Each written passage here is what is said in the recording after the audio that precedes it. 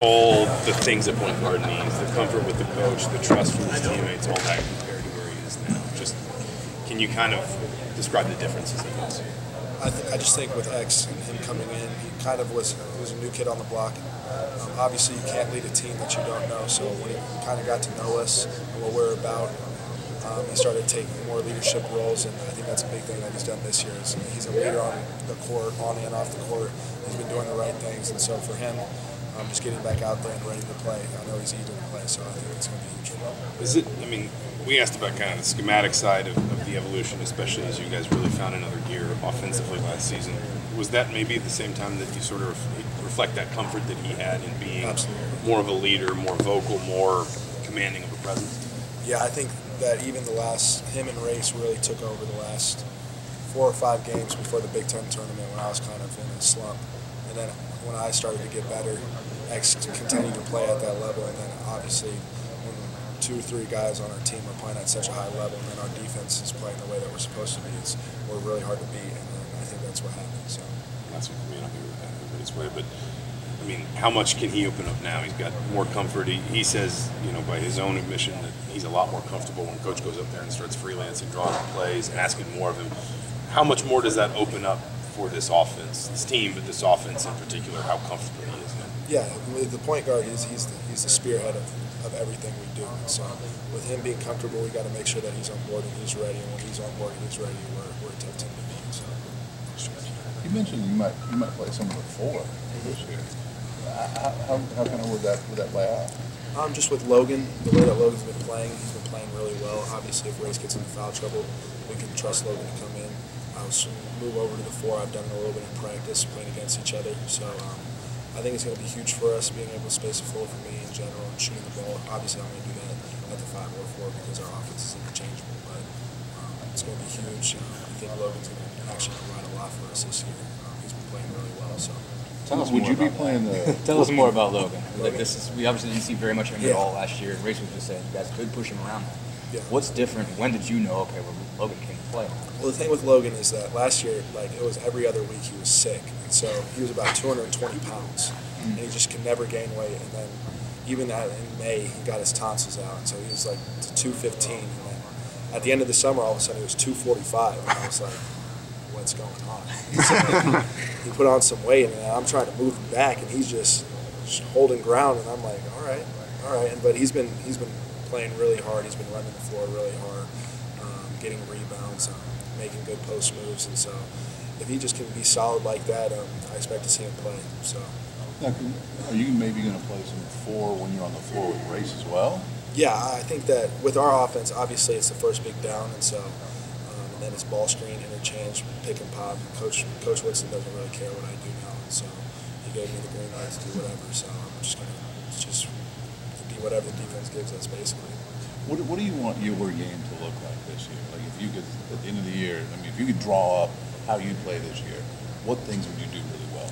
Obviously, with Coach Woodson, he still wants the emphasis to be inside out, and so that's a big thing. Obviously, that's our bread and butter, but just showcasing more of my perimeter skills. I think this year, in general, I think when we're scrimmaging a lot more, I'm bringing the ball up the court, I'm making plays in the open, and I think that's going to be huge for us because I'm faster than most bigs. So if I get the rebound and go, then they're already trailing me. Then someone's going to have to help, and then I can hit shooters. So I think that's going to be huge playing in transition as well.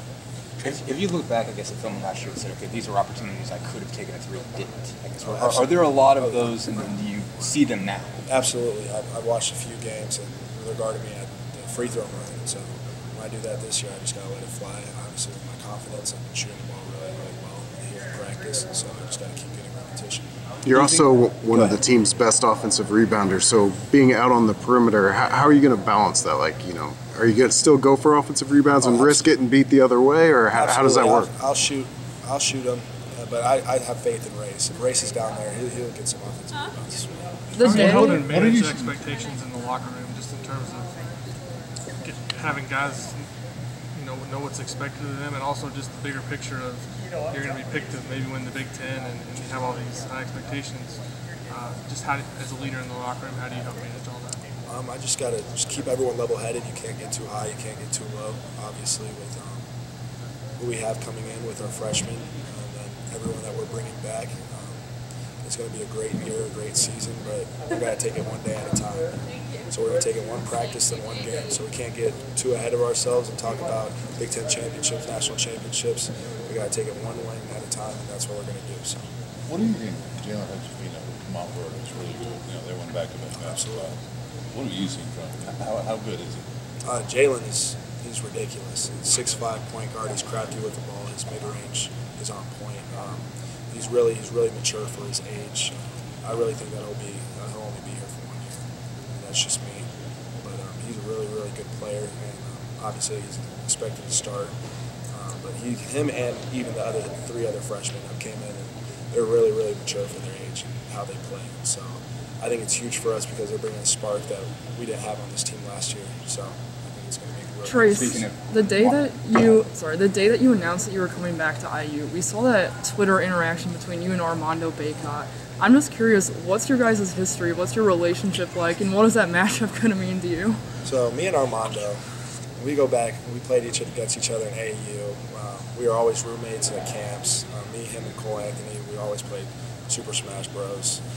Cole would always destroy us. It would be a 2-on-1. So, but me and Armando, we're really good friends. He's a really good basketball player. Obviously, trying to get that game, and then we got it. So I think that's going to be really fun. But he's coming into our house, and so that we got something for him. So. I feel like your styles of play are just so similar. So what do you think you have to do to get the best of him in that matchup? I think with Armando, his rebounding, I think he's a really good rebounder. He has a knack to find the ball. And so boxing him out, always knowing where he is on the floor, when the shot goes up, is going to be huge. He runs in transition. He sets really good ball screens as well. So being up and ready to guard that is going to be big for me as well. So, but overall, he's a great player. So I can't wait to. What all stands out to you about Malik? Malik? Yeah, it seems like he has a pretty advanced skill set. He can play inside and out. Just when you're dealing with him, the footwork inside, but also the perimeter game, just what stands out to you about? So the big thing with Malik came in and he's about 6'8", but he was already a Big Ten body. So he was coming in, dribbling the ball up the court. And me and Race were like, how are we guarding this dude? And he was shooting the ball. He was really good handle, really tight handle. And so the first week or so, he was killing everyone. Like we couldn't guard him, and so we had to kind of figure out his moves and what he did. But he's a really solid player. He has really good footwork. We're going to just continue to have him under our wing and just get him ready to play because he's going to have a lot of significant minutes as well. What are the things you think you have to teach him? He comes in pretty well school, but what's the next step he has to take? I think for him, it's not really offensively. I think his offensive game is there. It's more on the defensive end on the floor. But that's going to be with all freshmen. So I'm just trying to help him learn tendencies, help defensive schemes, helping him be in the right spot. So that's going to be big. But once he gets that figured out, he's going to be ready to go. We always ask you about your shooting, but I'm curious, when you talk to NBA people, is that what they say, or do you hear a whole different kind of conversation when you talk to them? It's not even that they want to see me shoot 10 threes a game. They just want to know that I can shoot the ball, basically. Just maybe do 1 3 a game or a mid-range shot here or there. Just want to see my mechanics because I really haven't just shot the ball. So I've done it in practice. I think at this pro day I'm going to shock a lot of people because the way I have been shooting the ball here in practice as of lately has been really well. And so you just got to keep getting repetitions of this. What other aspects of your game do they give you feedback on that they'd like to see you take to another level? I think that the biggest thing for me is just it's all around that. I think that it's pretty set in stone how I am, how I play with my motor. They know I can catch and finish lobs. They know I'm really good with my back around the basket, maybe doing a little bit more face-up, and then obviously taking the ball in transition, showing my vision a little bit outside of the back to the basket is really big too. So then how much of playing the floor this year is about the next level for you? Really playing the floor, it's really just, it is what it is. I did it my freshman year, so I'm kind of used to it. I think guarding 4-man is going to be pretty good just so they can see my versality on defense as well. What was the trash talk like between you and Mondo after that Peach Jam game? There was just a little. Oh, after the Peach Jam game? Yeah. Well, they got to it against us. Keon was out, and so it is what it is. I tried to hold my own, but they were undefeated at the time, and them boys came to play. So it is what it is. But he wasn't really talking that much. They kind of knew what was up. There was a little bit of chatter, Jordan Brand and stuff like that nature. So. You talked about just like wanting to get basketball back on top. Why is like this program so important? It's important to me, obviously coming in my freshman year, not really having any expectations, just being kind of the new kid on the block, not really knowing about how historic this program is. I mean, I knew about it a little bit. I knew about the championships, but I didn't really know the in-depth details of how important it is to college basketball. And so just learning that over the last 3 years, and then with Coach Woodson coming in and kind of explaining the history to us, it's really huge. And then finally just having a national relevance again, just being, like as Scoop said, the hunted. It's huge, not only for us, but college basketball, because a lot of people say when Indiana is good, college basketball is great. How do you think you've personally grown from your freshman year to this year, now that it's your last year, last fall in Bloomington as a student? I think the biggest way that I've grown is as a leader. A lot more vocal, especially with the young guys, trying to make sure that they're on track. Just make sure everyone's good. But just the leadership aspect, I feel like my freshman and sophomore year I didn't really have that, and then last year I kind of stepped into that role because Coach Woodson forced me to, and so I thought it was big for me. And now just doing it on my own, having Race there as well, is going to be huge for us, and I think that we can lead this team to a lot of good things. How long did it take to be comfortable doing that? At what point did you feel like comfortable calling people out, being vocal, telling people what to do?